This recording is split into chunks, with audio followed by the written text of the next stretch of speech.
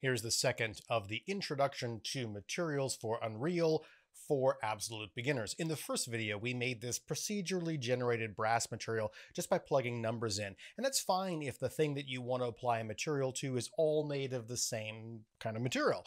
But in most cases, you're probably going to want old wood planks or a sandy ground, or you're going to want rusty metal or whatever. You're going to want a material that has more than one color and more than one surface attributes. And so for that, you're going to need to reach for texture maps. And there's a lot of places that you can get them. You can download them straight from the Quixel libraries right here inside of Unreal, and you can get them even out of the starter content has got some default textures that you can use. But eventually you're going to want a very specific thing for whatever it is that you're creating. And you're going to want to go out onto the internet and find some great download sites like this, the ones I'm going to show you here in a second.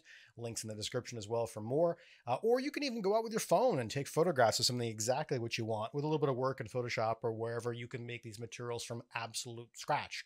But in this case, we're going to use one of my favorite sites. I'm going to jump over here onto the internet and find Polyhaven. It used to be called Texture Haven. There's also HDR Haven that you've probably heard about. They were combined together recently, and now it's Polyhaven. I just clicked on the texture tab, and I've searched up here for metal. And the one I want us to play around with is this metal plate, because it has lots of things that we can talk about in here. So I'm going to click on the metal plate, and you'll notice that the author of this, also the host of the site, Rob, is a Blender user. And so these are all set up for Blender by default. And that's okay. You can download Blender stuff. It's got one problem that I'll show you how to fix. But in this case, we might as well, I'm going to switch over here from the Blender. I'm going to click on this little Blender icon, pop that open, and just go to the zip file. So you can just download these as straight files here. Notice that I've got 1K set right over here, and the download size for this is 6.26 megabytes, which is, that's a decent size. And that's with just the things that I need turned on. You might want to say like, well, why wouldn't I use the best quality? I mean, there's 8K right here. Let's just jump to 8K. Well, let's see why you don't want to use 8K. Well, now it's 233.6 megabytes. So it gets a lot bigger, a lot fast, because these things quadruple each time you go up a step. They don't just double. So I'm going to go back down over here to 1K. And in most cases, if you're doing something for a game, if you're doing something that's going to be in the distance of a cinematic or it's not too important, 1K is usually fine.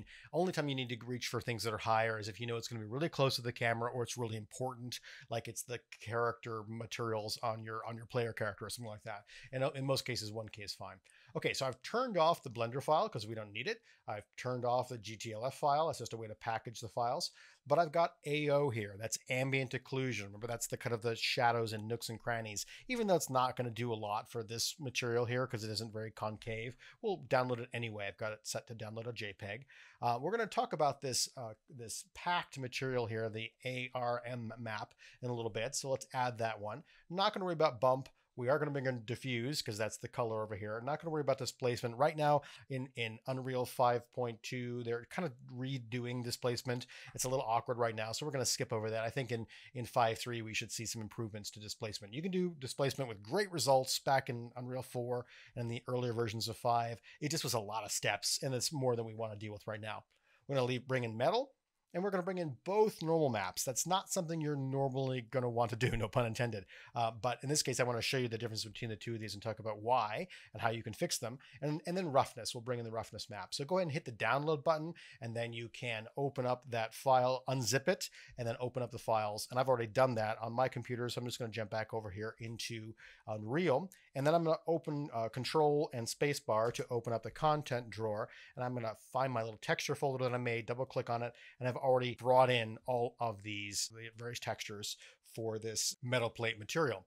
All right, so let's go back to my materials. I'm going to right click to create a new material, and I'm just going to come up to a little shortcut and say create basic asset material. I'm going to grab that here, and we're just going to call this plate, and I'm going to then double click on it to open up the material graph editor. So here we are. It's got nothing going on right now except the fact that it's named plate because that's what we named the material. And what we need to do first is to start dragging in those texture maps. So I'm going to Control and Spacebar again to open up the content drawer, even inside the material graph. It's going to be fine for us. Oh, and by the way, notice I've actually docked this because it's probably going to bring it in loose like this for you. So I'd like to just grab the little tab up here and just plug it in right up at the top so that I can go back between my map and my materials, and I can choose when to close the materials. That way I'm not hunting all over my screens trying to find something. It's up to you to do, but that's what I've done over there. So if yours doesn't automatically show up like that, all you need to do is grab that little tab, pop it up over there, and you can have multiple materials. You can cut and paste between materials. It makes it really easy. I'm going to go back to that Control Spacebar, open up my texture folder, and I'm just going to click on the first on the left here, hold the Shift key down and click all the way to the other end and click and drag and drop the whole stack here into the graph editor over here. So let's sort these out. I'm going to take this guy and push it over here. I'm going to take both of these normal maps and just set them off to the side for a second because we'll talk about those in a moment. Here is the roughness, I think. There's my ambient occlusion, and here is the arm map. I'm going to set that off to the side. Okay. So let's start with the easy one. Here is obviously the diffuse map, the color, the base color here, because we can see the picture of it over there. And we want the red, the green, and the blue channel in here. There's no alpha, so this is a JPEG, so it doesn't have an alpha channel anyway. But we can just use the RGB output here, which is the typical one to use. I'm going to click and drag and plug that right into the base color, and great, easy. We've just got that texture being wrapped around our sphere. I'm going to come down into this tiny little icon that's a cube right there. I'm going to pop that open, and I'm just going to use this here using the left mouse button to orbit around and the scroll wheel to zoom in and out so I can see that. It doesn't make sense to put metal plate, kind of a flat thing on a sphere. I mean, maybe you might, but in this case, let's just take a look at it on a cube.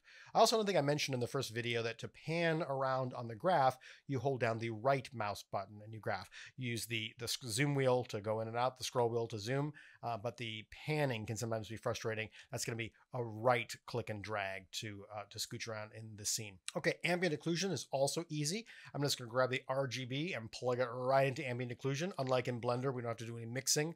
It's got its own little input. Great, good to go. So now let's talk about these. So I'm not sure which one is which over here and why are they red? Well, if you're not sure what you're looking at, click on the texture sample, and remember, it's going to give you in the details panel the name of that texture. You might need to grab the side there and trombone it out a little bit so you can see what it says, but metal plate rough. Okay, well, that's our roughness map. So I can take this and I'm going to plug that right into the roughness channel. That's great. So now we're getting different amounts of roughness, and that means this is our metal map. So sure enough, metal. And the reason why this is a metal map that isn't just black and white is because the parts of the rust and the paint or whatever are creating a little mask more than a map. You could plug in both the red channel or the RGB channel into either one of these. I'm going to plug the RGB in just because why not? Plug that in there, but it could also be the red channel. Why are these red? They're not always. Oftentimes they're gray. They're grayscale. They look just like the ambient occlusion map over here. And the reason why they are red is because of the channel packing that's going on over here. You don't need all three channels if all you're looking for is black and white data. So in many cases, you can get away with just one of these channels, and this channel, this color has been packed onto the red channel. That's why they look red. So pulling in the red pin or the RGB pin is going to do the exact same thing, and it's not going to hurt you one way or the other. So that's the reason why these are red. It's not always that case. In fact, it's a little rare, but they are in this case. So now let's talk about these normal maps. So I'm going to take a look at the two normal maps. I'm looking for the name. One is normal GL.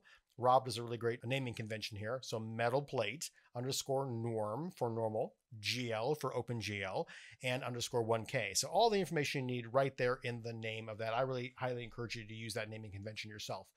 So this is the one we want for Unreal, the DX, the DirectX. So I'm just going to bring this over here, and I'm going to plug it from the RGB straight into the normal channel over here. But we're probably going to get an error. Actually, surprisingly, we didn't get an error message. We will when we try to compile this here, because this is set here. The sample type is set to linear color, and we'll talk about that here in a moment. There's also kind of a problem going on with look kind of like pale these are looking. These should look a little bit more blue on that. So we'll fix these by double clicking on the texture sample, and it's going to bring us right to where it is in the content browser. So here's the correct one, the DirectX. I'm going to pop this open by double clicking on it. And then we see there's actually a pretty powerful image editor inside of Unreal here, where we can do a lot of editing. We can change a lot of things about our image. And for some reason, it has brought this in. It's guessed what it was when I dropped it in there, and it says, oh, this is a HDR, like for an HDRI in here, which is not what this is. So I want to pop this open, and I want to select normal map from this list here. So when I select normal map, it's like, oh, okay, well, that's a better looking, this is this kind of purpley color. That's kind of what you want, a little bit richer, more saturated colors. But when I go ahead and close this now, I'm probably going to get the error message. There it is now, right? So now it's like, why did it turn yellow? Why is it an error? Well, because it didn't think this was a normal map, it's brought it in as a linear color. So if you read the error here, again, this is kind of rare that it does this, but I'm glad it did. It's part of the reason why I chose this material, because I want you to know how to fix these kinds of things. Just read what the error is, and it's basically saying sample type is linear color, should be normal, right? Well, we told it didn't give us the error before because we weren't saying it was a normal map. But as soon as we said it was a normal map, it says, oh, well, then in that case, this is wrong. easy fix. So just come down here to go to linear color and select normal from that list. Super easy. That gets rid of the error. And now if you look over here in the preview image, we're getting that kind of faked height into it that we want from the normal map. So fantastic. Well, what do you do if you have found the perfect material that you want to use, the perfect textures, and it's off of a site that does not have OpenGL? Well, obviously you can't use that material, right? Nope. Super easy fix. So here is the wrong one, that OpenGL made for Blender and others that use OpenGL. I'm going to double click on this. We're going to do the same exact thing. We're going to pop this open.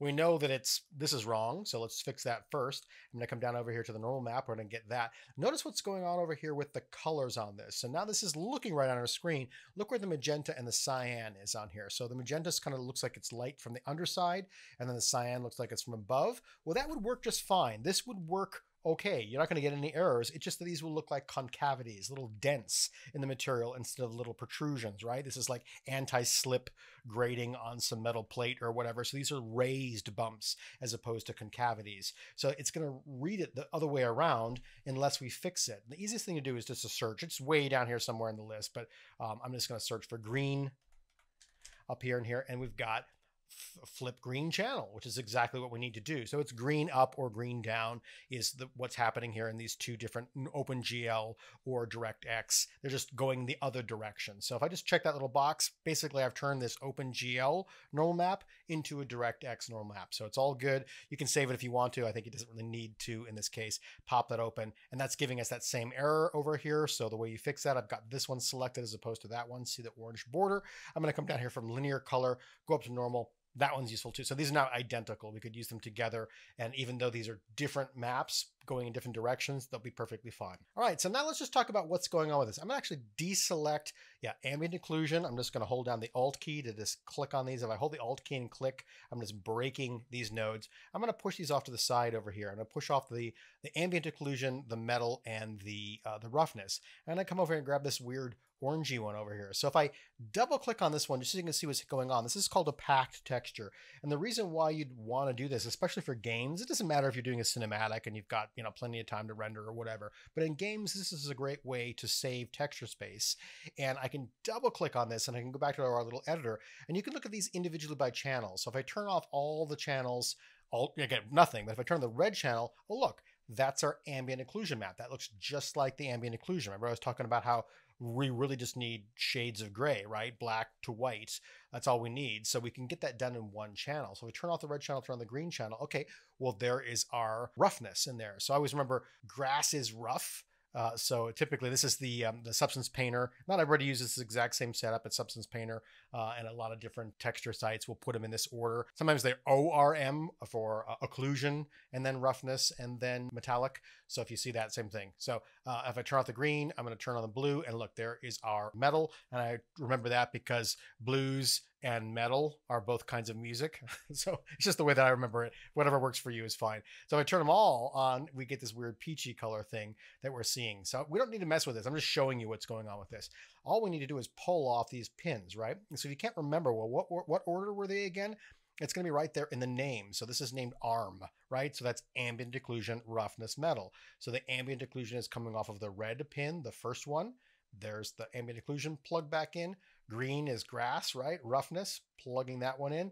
And then blues and metal are both music. So I'm going to plug that one in. So now we're getting the exact same result from this one texture sample as we got from all three of these. And it doesn't have to be just those textures. It could be other ones in here. It could be, you could have opacity on one channel, and you could have subsurface color or whatever. Lots of other things that you can use to get those results. So either way, this is going to look exactly the same as if we'd left all these plugged in. Grab all those and just hit delete, zoom back in again here so I can see what I'm doing. So now this is all we need. I'm going to go ahead and save it. I'm going to come back to our map, and then I'm going to apply this. I'm going to make sure that it's selected in here. Oh, no, I got the texture selected. So let me go up and grab plate, and then I'll just click and drag it because it's easy right there. Remember, you can always, what I was starting to do is you can click on that little arrow to select it, or you can grab it from the list. Any one of those will work, just like we learned last time. I'm going to hit the F key to focus on that cube, and there we go. We can get the sense like, oh yeah, part of it is rough, but part of it isn't. The paint looks a little shinier than the rusty bits. That makes sense there. So we're getting the material on this object. I'm gonna show you one last thing to do with this material because like, all right, I like this, but maybe it's a little too small or it's a little too big. So we'll get into this in the next material where I show you how to make a prime material that you can use for all different kinds of things. But let's just make a simple way to control the scaling of this on here. And so what I'm going to do right now is I'm just going to have you trust me on this, hold the U key down, hold down the U key on your keyboard and left mouse click on the graph. And that's going to bring up a texture coordinate, U for UV maps, right? So there's our texture coordinate. That's going to be useful for us. We want to multiply that, hold in the M key for multiply. This doesn't work for every node that you can add in here, obviously, but it does work for ones that are very common. So we're going to want to plug this guy into the A channel over there. And we could just change the results here with this one channel, but let's go and do one more over here. I'm going to hold the S key down for a scalar. So I'm going to click S and a scalar. Oops, that always happens too if I hold the key too long. And we'll call this scale. The scale is showing up over here in the details panel, and there's a default value. So right now the default value is set to 0. I'm going to plug this into the B channel, and then I'm going to plug this in. We'll plug them into all of the UVs here, but we'll just start with the image sample up there. It's like, well, that looks really weird. What's going on here is that it's scaled the diffuse map now without scaling into the other ones down, so it looks really odd. But if I come over here and set this default value, I can also set it over here to 1 and hit enter, then it's going to make it look exactly like it was before. So that's just saying exactly like it was, multiply this by 1, that's going to get the same result as not plugging this in. Except I'm going to plug this in, pulling off of this into the normal map and the ARM map over there. And now when I change the scalar, if I set the default value to 2, then it's putting in, it's doubling it. It's putting in 2 samples worth of that across that surface, in a sense making it smaller. If I make it 0.5, it's going to go in the other direction and it's going to make it a lot bigger. And then in the future, when I show you how to create instances of these, you can actually do this in the editor. You don't have to come in and change the values. I'm going to go ahead and set this back to, well, let's just try 3. We'll make it like times 3, and then I will go ahead and save it just in case. I'm going to go back to the map over here. You can see, oh, okay, there's the same material that we had, but you can see that it's much smaller. It's like it's being repeated 3 times across the surface over here, and that makes the material smaller. So that's one of the many ways. I'll show you how to rotate them, how to offset them so you can line edges up or whatever. Lots of things that you can do when we make a more advanced material in a little bit. But here, at least now you know how to bring in any kind of images from any source where you find them